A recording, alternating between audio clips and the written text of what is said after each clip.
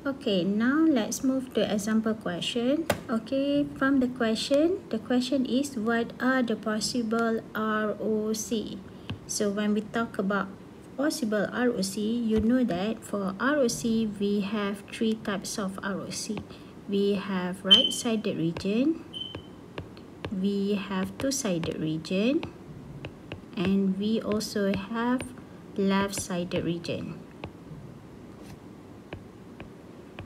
So if you are asked to determine what are the possible ROC, definitely you must determine the range for each region. Okay, so for you to determine the range of each region, you need to determine your poles.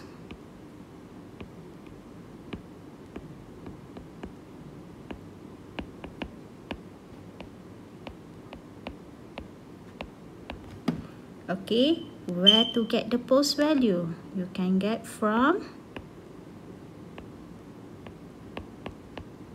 denominator part.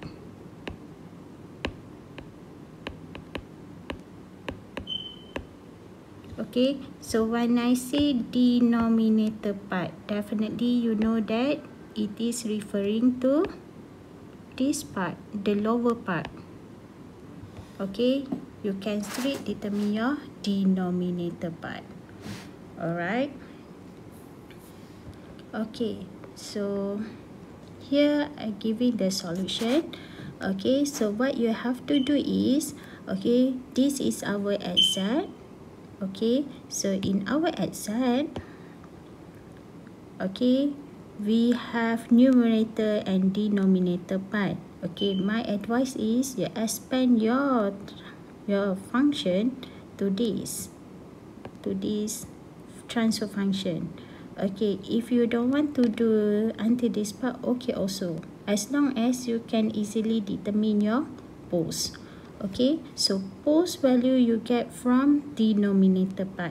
So from here you know that your poles value is equal to 0.5 and 10. So basically you have two poles value. Okay, so after that you need to identify from the poles value, you need to identify innermost pole and outermost pole.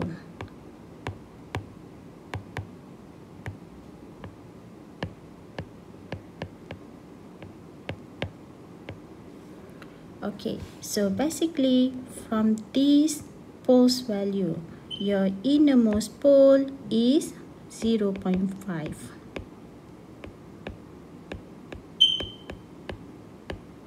Your outermost pole is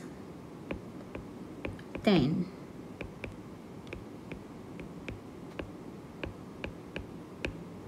Okay, that is why if you look at this diagram, okay, you can see we have this.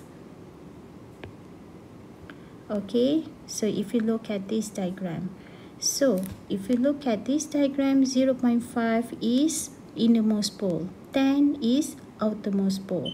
So the region of convergence, the poles is represented by a circle. Okay, we have, okay, our poles value is Z equal to 0.5 and 10. Okay, so real, imaginary. So we have 0.5 and then we have another circle which is 10. Okay, so what happened? Okay, now from here we need to determine the ROC.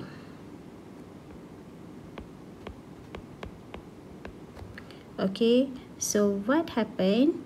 For you to determine the ROC, of course you need to know what is your innermost pole, what is your outermost pole.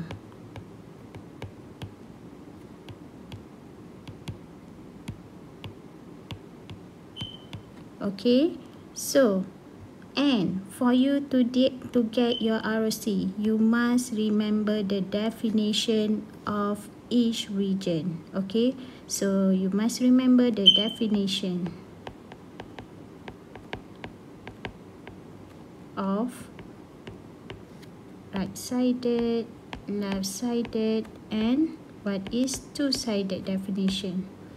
Okay, so by definition, right-sided region is the region outside outermost pole.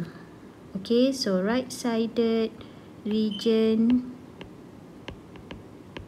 outside outermost pole. This is for right-sided. Okay, for left-sided, it is by definition region inside innermost pole.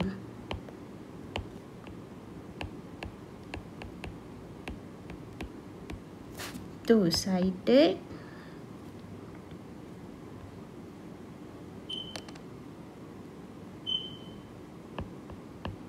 is region in between two poles.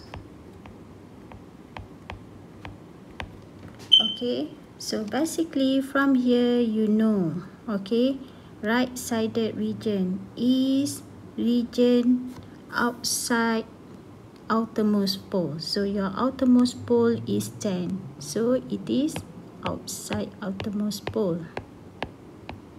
So basically for right-sided region, the range is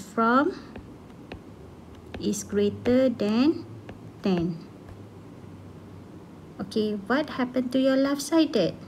Left-sided, the region is less than, inside innermost pole. Your innermost pole is 0.5. So that is why you have Z less than 0.5. What happened if you have your what happened to two-sided? Two-sided is, by definition, it is in between two poles. So in between two poles, okay, your poles is 0.5 and 10. So you have 0.5 and 10. So that this is your possible ROC. So if you look here, okay, we have modulus. We have modulus. Okay, why we have modulus? Modulus is to show that for ROC, we just consider the region at the right-sided region. Okay, for ROC, sorry, not right-sided region, we just take the ROC at positive side. Okay, what happened to negative side? Negative side, okay, each pole is represented by a circle. Okay, so if you look at this point, okay, 0.5, the reverse of 0.5 is negative 0.5. Same goes to 10. The reverse direction of 10 is minus 10. So basically, for chapter 6, for ROC, for Z transform, the region we just consider on the positive side. Okay, why? Negative side is actually the repetition, the reverse direction of positive side. Okay. Okay, next we look on the function. Okay, as I did mention earlier, right-sided signal, right-sided region is represented by UN. Left-sided region is represented by minus U, minus N, minus 1. Okay, So how to know it is right-sided or left-sided? Okay, this one you can easily get from the determine ROC just now. Okay, so basically how to determine your ROC from the poles value. Okay, so everything is interconnected. Okay, so now if you look at this slide, okay, so if you look at this slide, okay, you can see the green color arrow, the red color arrow, and the black color arrow. So if you look at this arrow, okay, for right-sided region, okay, right-sided means all your poles will approach to right. Okay, so that's why if you look at 0.5 for right-sided, it is approach to right. Same goes to 10. It is also approach to right. So the function to represent your right-sided is UN. Okay, for left-sided region is represented by the green lines. Okay, so basically for 0.5, it is approach to left. So the function is also minus u minus n minus 1. 10 for left-sided is approach to left. Same thing. The representation of left-sided signal is minus u minus n minus 1. Okay, for right-sided, for left-sided, it is very easy. But for two-sided, it is quite tricky. Okay, why? If you look at the black arrow, one pointing to the positive, pointing to the right side. Another one is pointing to the left side. So what happened? For two-sided, okay, this is by definition. Okay, for two-sided, one pole for two-pole case. Okay, so one will approach to right. This is for two poles. Another one will approach to left. Okay, so which pole will pointing to right? Which pole will pointing to left? Okay, for two-sided region, innermost pole will approach to right. Outermost pole will approach to left. So the innermost pole will be represented with UN because it is approaching to the right. For the outermost pole, it will approach to left. So it is represented by minus u minus n minus 1. So basically, this part is important.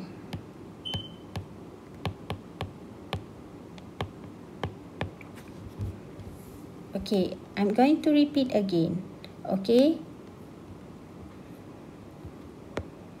Right-sided and left-sided region, right-sided and left-sided region is represented by, for right-sided is represented by UN, minus u minus m minus 1 is representing your left-sided region. Okay, so how to know your your region, right-sided or left-sided? It is through ROC. So where to get the ROC value? It is based on your poles value.